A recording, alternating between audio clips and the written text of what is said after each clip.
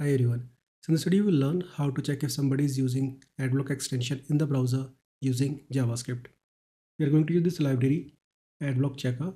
It contains a very small method, or you can say only one method, that is check AdBlock. And this method will return true or false. So if the AdBlock is enabled, we'll get true as written. If not, we'll get false. You can simply Google for this library and you just need to click on this link. You have to go to this dist folder. You need to download this file by clicking on this button, download.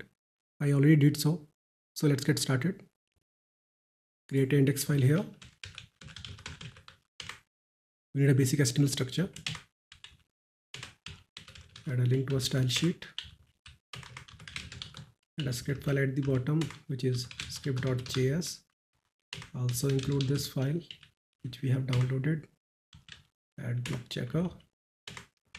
We need a button here. Let's make it check.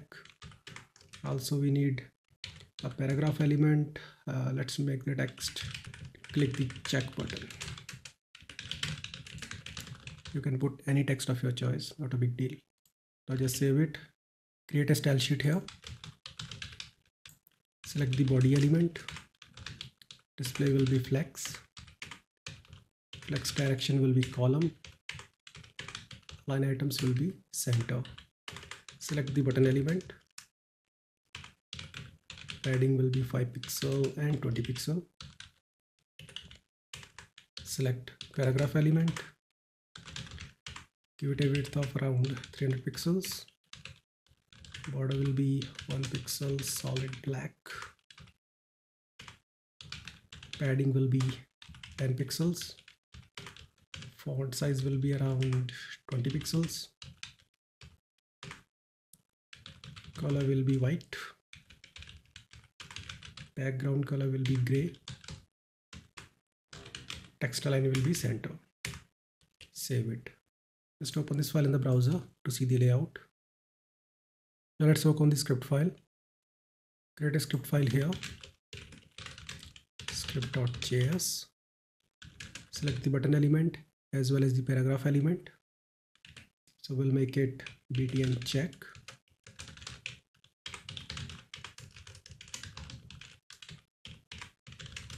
Let's make it p element.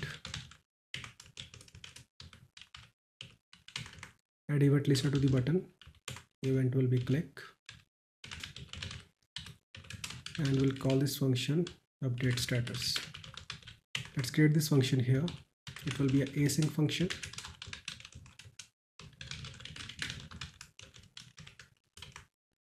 We need a variable here.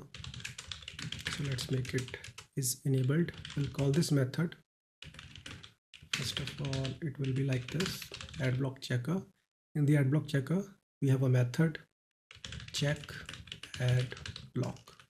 That's it. It will return a promise, and whatever the result will be, that will be stored in the is enabled variable. So basically it returns true or false. So we'll have a boolean value here. Now we'll select the p element and update the inner text. So if it is enabled, it will show enabled, otherwise disabled. Also we'll change the background color.